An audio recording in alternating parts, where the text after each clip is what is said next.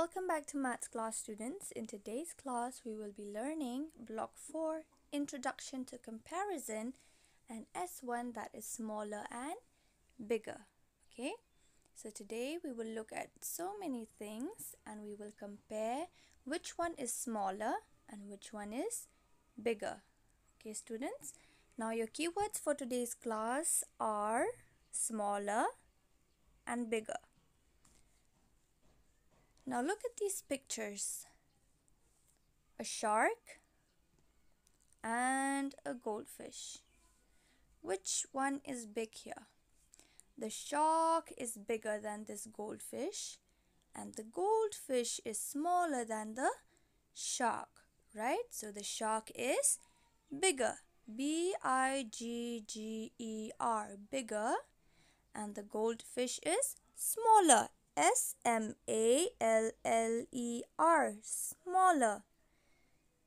Now if you look at so many things around your house also, you can see so many things that are bigger than the other and some things are smaller than the other, okay?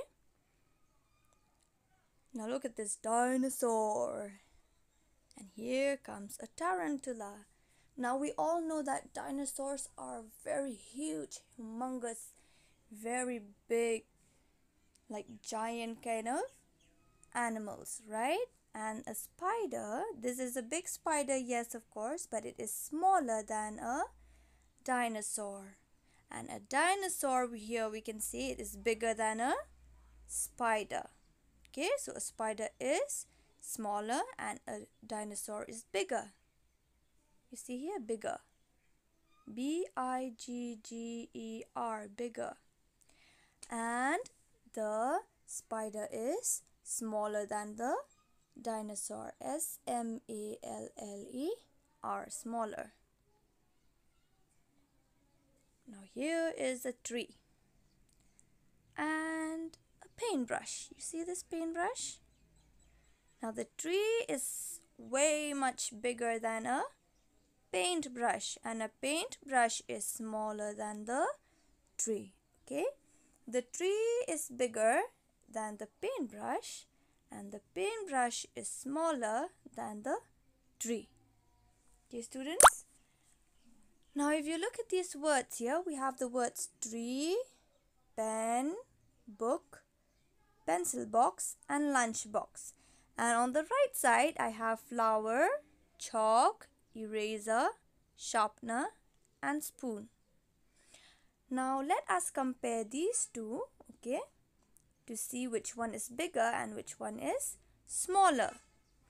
Now, which one is bigger and smaller? Here we can see that a tree, and as we all know, a tree is bigger than a flower. And a flower we can say is smaller than a tree. A pen is bigger than a chalk, or we can say a chalk is smaller than a pen. Now if you look at your book and your eraser, keep your eraser on your book and look which one is bigger, okay? You will see that the book is bigger than the eraser and the eraser is smaller than a book. Now we keep a sharpener inside our pencil box, right? Why? Because a sharpener is smaller than a pencil box. So that means a pencil box is bigger than a sharpener.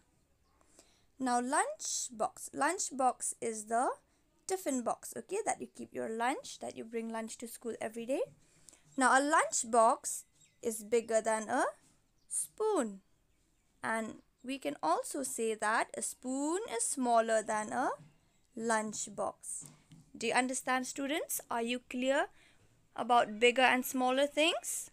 I want you to open your maths workbook to page 17 and you will see S1, smaller and bigger. Let us look at question 1 here, okay? Question 1 here says, name 2 things that are bigger than you. 2 things, you need to name 2 things that are bigger than you, okay? Now, what is bigger than you? Look around you, okay? And see the things that are bigger than you. You will write down here and here, okay? And then number 2 here says circle the smaller thing and underline the bigger thing. Look at these pictures. In picture A, we have an elephant and an ant.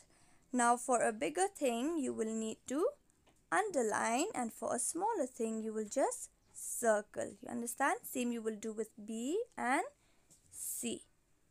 And question here says draw a thing that is bigger than a pencil. As you can see in this blank box here, a pencil is given. And the question asks you to draw something that is bigger than a pencil. So you can draw that here. Okay, students. So that's all for today's class. All the best, and I'll see you in the next class. Thank you.